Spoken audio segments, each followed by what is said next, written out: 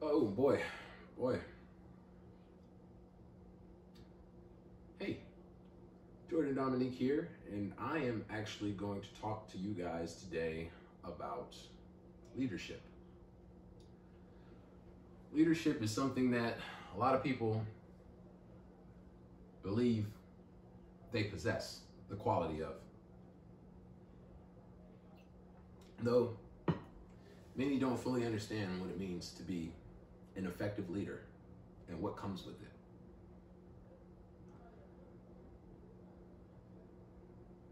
Oftentimes, I have been placed in a role of leadership, not necessarily against my will, but pretty much before the option was presented to me, meaning elected or appointed. Oftentimes I think about this, why I get chosen in this capacity for these kind of things. And it comes down to a mixture of a few things. Natural personality traits is definitely one part of it. Apparently I come off as confident, well-spoken, articulate, knowledgeable. And those are the things that attribute to people electing me into positions of leadership. Just for examples, at work, oftentimes being placed at the head of teams for group projects or volunteered to go help this team fulfill this kind of situation, and being told to lead my specific team in coaching sessions or responsibilities is what I will say. Leadership starts with added responsibilities. A lot of people want to be in charge because of the, not the assumption, the glamorized image of leadership or rulers. And please check your ego at the door when we have this conversation, because when I'm talking about rulers and leaders and things like that, I'm only talking about the qualities and the responsibilities that come with the roles. I'm not talking about like regal, or just to put it plainly, I'm not rich. I'm not comparing myself to a king or an emperor by saying that I have it all put together, that I have massive amounts of wealth and stuff like that. No, this is actually looking beyond that, because that is the scope that people think of when they think of leadership, is the crown and the throne and the authority. But it starts with sacrifice. Leadership is something where you sacrifice your comfortability, you sacrifice your well-being, your thoughts and opinions, your happiness sometimes, for the well-being of the population. Not off of the whim of the people that you like or your homies. It's not about doing the thing that makes that girl want to give it up to you. It's actually oftentimes about ignoring a lot of the outside influences and focusing on a goal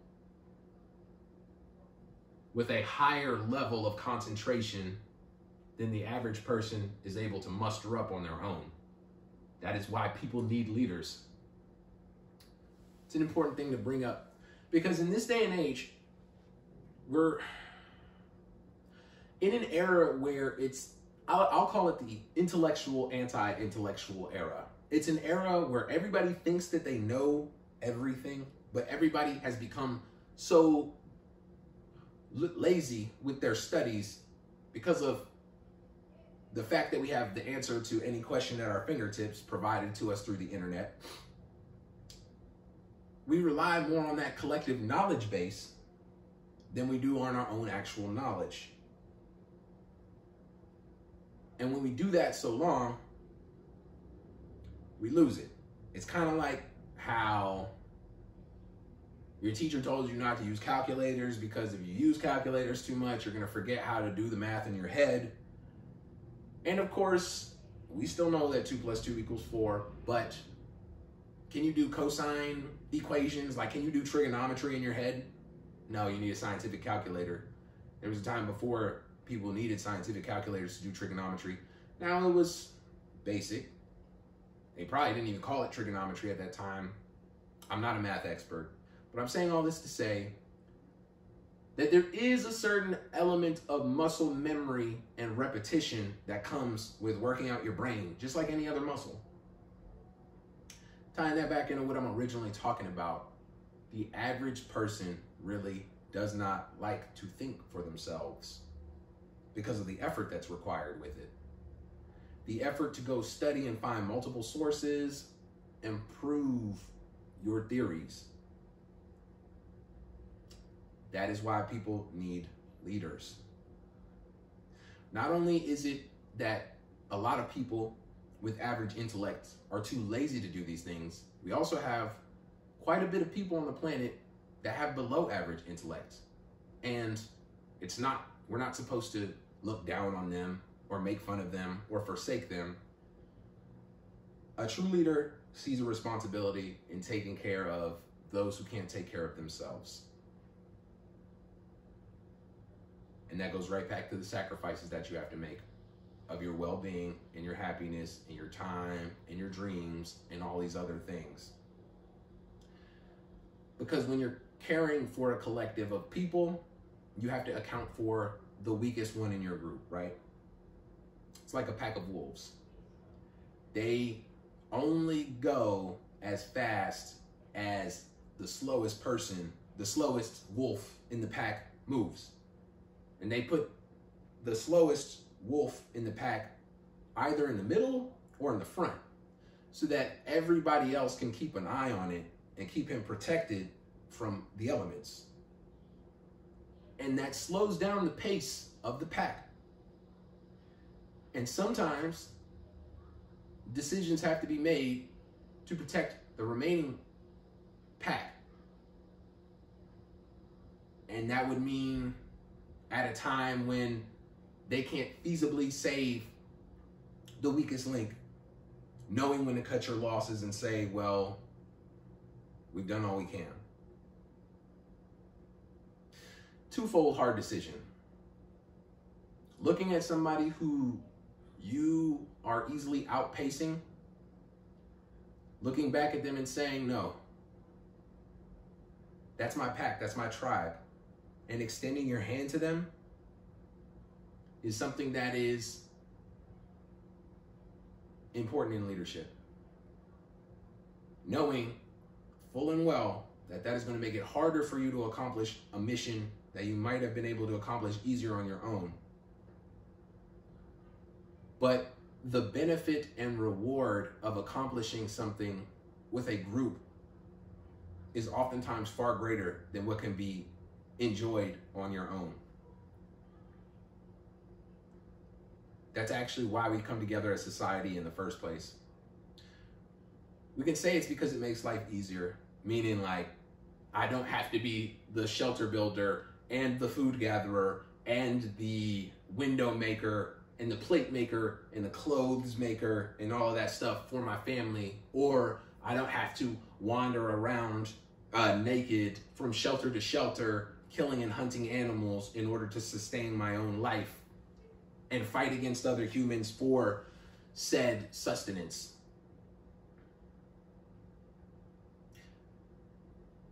That's how it would be without leadership, without community. And we don't want that. So we know that we have to compromise a little bit of what we personally, individually want to work together. A lot of people ignore that every single day, or they buck the system. Like a lot of people, if this system that we were born into, meaning life as we know it, society, civilization, politics, government, economics, everything preloaded in the way that we do with capitalism in a democratic republic and all of these things that we experience in the United States, if that wasn't preloaded, a lot of us would never come to that, ever. a lot of us wouldn't even be alive, to be honest with you. Probably including myself, because I know that I haven't developed a lot of skills that it takes to make it in raw wilderness. Something to work on, especially as a man. Because that reality is never too far away from us, no matter how technologically advanced we get. But the thing that keeps us away from that is leadership. You would say it's cooperation, but really, really, really, without the leadership, there is no cooperation. People do not, out of whim or even out of necessity, just come together without leadership and diplomacy, because we're savages. We're animals in a lot of different ways. And left to our own devices, we're going to move pretty selfishly. It's instinctual. But I also believe that it's instinctual in an evolutionary capacity to realize the qualities of togetherness. It's why we have prides of lions and packs of wolves and ganders of geese that fly in V's. There's alignments to it, and leaders are the ones who take those alignments and put them together and oversee them and fix the pieces of the equation that are broken in order to make sure that it all moves smoothly. A lot of times it means that you are going to put in more time and effort than those who you are leading. A common misconception. Everybody wants to be the boss CEO of the company because they think that they get to ride around in the Mercedes in the back and get a massage while they make millions of dollars. And that's really not the reality for most entrepreneurs. It's late nights, early mornings, sleepless days, stress, anxiety, fear. All of these things come with business. All of these things come with leadership. And that's the entrepreneurial aspect of it. A lot of people think, oh man, if I was just the CEO of the company, man, I do so much for this company that I should run this company. Little do they know that in that position, once again, they would crumble. It's a very different ballgame. So many people in this world go based off of how people feel about them. As a leader, you know that's one of the first things that you're going to have to abandon, because people are automatically not going to like you, not going to want to be your friend, not going to want to vibe with you, and definitely not going to want to respect your authority or your opinion.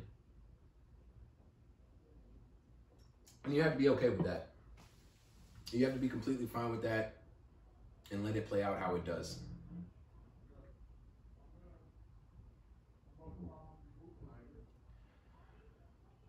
When I first had an opportunity at leadership, I was working at a gas station and I had become a supervisor, which, like, oh man, big boss with the bucks. No, not really, but it was something that was, once again, thrust upon me.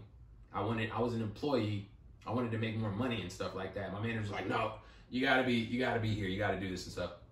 So I was quickly thrown into that position, elevated to a supervisor position where I was running the night shifts and everything like that. But basically, I set this up to say that when I got put in that position, that was when I got the first taste of how people treat you. And like I said, it comes with a lot of dislike, whether it's genuine dislike, whether it's a feeling like testing your capabilities or your competence. It could be a person who's jealous and feels like they should be in your position. It could be a person who feels like nobody should be in a position of leadership. Nobody can tell me what to do. And there are the people who will smile in your face and act like they're on your side or on your team, and the whole rest of the while be talking to the other coworkers by how much of a jackass you are, or how stupid you are, how you don't know what you're doing, or talking to the boss about you treating them this way or that way or the other way, and they don't like that. It all comes with it. And then the test on you isn't about pleasing all of them. When I was young, I used to get so caught up. I was like, dude, I'm just trying to do my job. I'm just trying to make sure that we accomplish everything that we need to before the daytime, and being resented for telling people to work with a certain pace, a certain level of integrity. And I used to sit here and I'll be like, but if I just let everybody do their own thing, when the morning time comes and the first shifters come in here, they're gonna look at me and the piece of shit building that I'm serving them and be like, what were you guys doing? And I won't have anything to tell them. And I would sit and I would have meetings with my boss, the general manager of the store, and I would tell her. Looking back on it, it's very comical, knowing what I know about these type of politics. But I would sit there and tell her, like, man, I just don't know. Like, these people, I tell them to do this, and they just don't do it. They don't listen. They don't do what they're supposed to do. And that was true. Like, that was true. It was true what I was saying. But it doesn't matter. And she, the general manager, would say things to console me. But I'm a very intuitive person. I always read behind what somebody tells me to my face. Like, you could tell me something and I'm listening to what you're saying. I'm actively listening. But I'm also hearing what's behind it. The inflection, the hidden meaning, the body language, everything that comes with that. And she was telling me, oh, it's okay. You know, like consoling me and stuff like that. But I could really tell she was saying, maybe. It was almost like a test. It was almost like I didn't understand what it was back then. I thought it was just a being thrown to the wolves type of situation. But now that I'm older, I know that it was really about seeing how I deal with the scrutiny that comes with leadership. And I wasn't doing a good job at it at that time, because I thought that having people like you was a part of it. And I wanted people to like me. More so than I wanted to be a leader at that time, actually. I'll be honest with you. At that time in my life, I was going through some things. I felt very lonely. This is all because of my personal life, not because of like employment or anything like that. But I was lonely and I wanted friends, and I had good friends. I had friends at my job who I got along with decently and stuff like that. So when I got put in charge of them, I will admit, at the beginning, I was worried about how that was going to affect my relationships. But I knew that my career was also important. And the money that I was making was getting better. That's where I could actually, like, you know, afford life. So I wasn't going to stop going for that because of where I came from. And I knew that I had plenty of friends when I was in the worst parts of my life. And it did not help at all. But the money helps. So I said quickly that I have my friends in real life. I have my people in real life. At my job, I have to make the sacrifice of knowing that not everybody's going to be my friend. But I have to move with the responsibility and integrity that I know that I want to operate with in order to fulfill my duty. I learned that towards the end of my time there with the gas station because of other reasons and stuff. I mean, really, my path in life was not, you know, even if you get to the highest heights of that kind of stuff, I'm going to be a general manager of a damn gas station for my life. So that time passed, and it was on to bigger and better things. And those lessons that I learned when I was going there, I took with me. And I think about it very often now. And right now, once again, like I was saying, I naturally get thrust into those positions of leadership, the opportunities of leadership. I'm not a supervisor. I'm not a manager right now. I'm thankfully not entry-level employee, senior level, employee for what I do and stuff like that. Highest of like heights before you start overseeing other people. But I still get those things beside the offerings and stuff. I'm still get appointed many times to control and manage certain projects and stuff like that because of the skills that I've been developing. Everything that I mentioned about that I came to the epiphany of during that time at the gas station, learning that more so than people liking you and stuff like that, it's about the respect when it comes to this. These qualities never left me because I realized that the same way that you view leadership, the same way that I'm describing leadership, if you want to get ahead or get somewhere that other people aren't in life, you're going to have to do the same thing.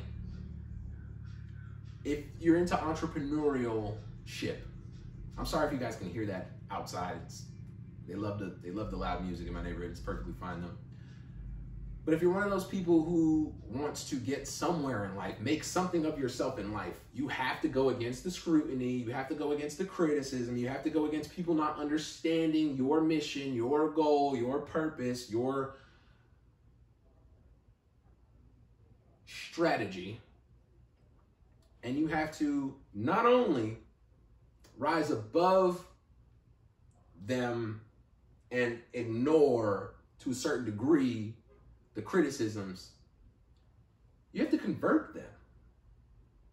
You have to convert them by listening to the naysaying,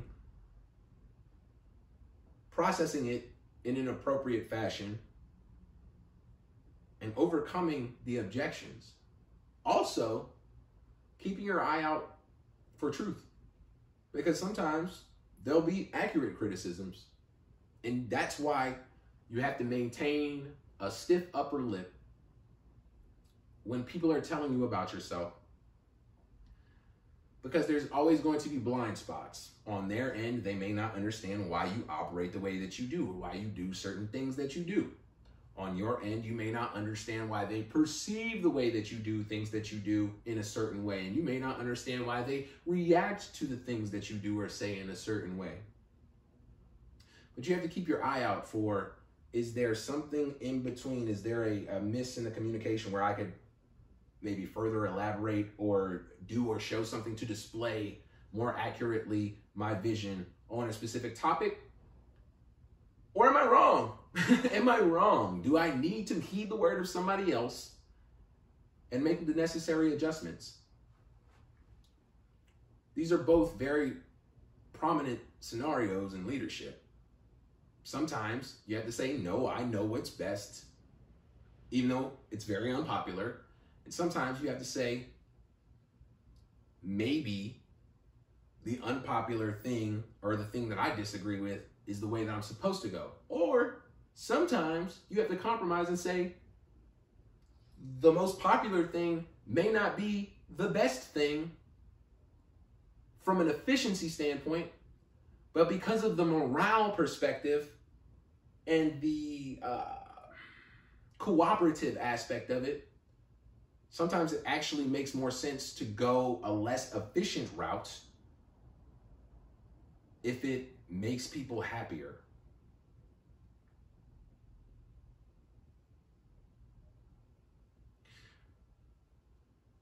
And that's where I'm going to get into what has been happening here recently with the overturning of Roe v. Wade.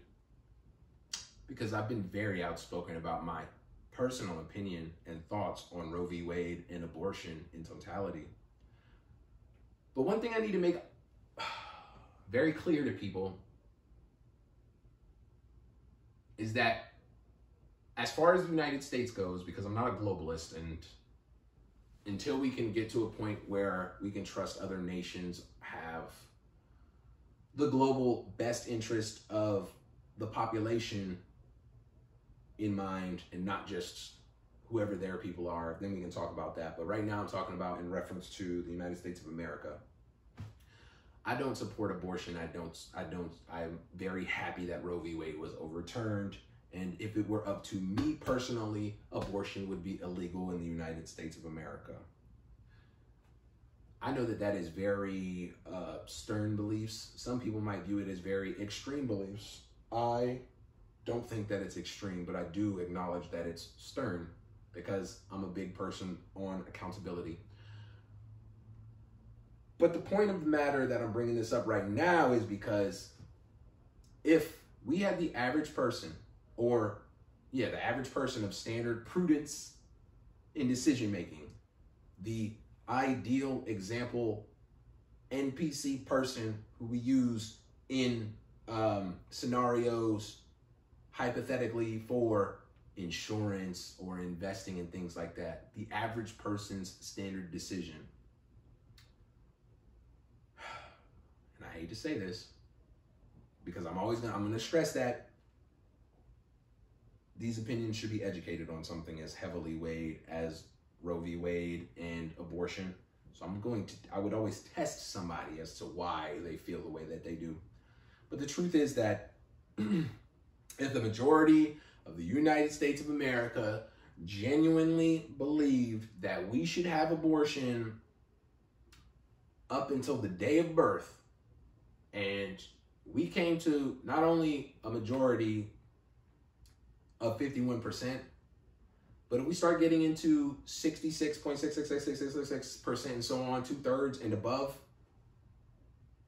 then we start having to make a compromise for the general population. Now, do I believe that if the average person was educated enough on what abortion was, what it actually is by definition, and everything that comes with it, do I think that they would agree with it? No, I'm fairly confident that they wouldn't. Do I think that the average person is going to take their time, the time that it takes to fully understand what comes with these things? Of course not. They don't do that with anything. Anything, even if it's life or death, a poorhouse or a mansion, people do not do their due diligence. So unfortunately, if the majority of people decide that that abortion should be legal in that way, even if it's a completely ignorant decision, I accept that it could come down the pipeline. Because those are the kind of decisions that you have to make when you're a leader. Sometimes being a leader is nothing more than acknowledging that you're not actually making the decisions for everybody. Sometimes you're collectively gathering the decisions, funneling them, putting them in the most digestible way, and hoping that people don't tear their heads off and stuff like that, and that you don't go crazy from the idiocy that's being spouted off from the average person. And you have to wear that all on your face without looking at them like, yo, you're stupid as shit for even saying that. And you have to help them, and you have to sacrifice your well-being and slow your pace down in order to do that. This is what comes with being a leader. It's not fun. A lot of people wouldn't enjoy it. A lot of people aren't cut out for it. A lot of people think they want it and don't know what it really is. So I figured I'd make a quick video on it, giving my thoughts and perspective on some of the less glamorized aspects of leadership. I could go all day about this specific topic, but I just wanted to get that off. And I want to say to anybody who is struggling with these thoughts or these feelings, maybe you're in a role of leadership and it feels uneasy. You don't know if you're doing a good job. Maybe you're thinking about moving into a position of leadership and you don't know what comes with it and you want to get more realistic with that. Maybe you don't have the greatest rapport with your leadership and you want to get more insight into how their brains work. I think this is a good video for you. If you made it this far, you've already watched the video. So if you fit in that description, go ahead and rewind the video and run it back one more time. See what I'm talking about here. Because I believe that, I believe that what I've said here is general and basic enough that it can help anybody out with any pursuits of leadership in multiple roles across multiple different platforms. Because I know that it's all helped me.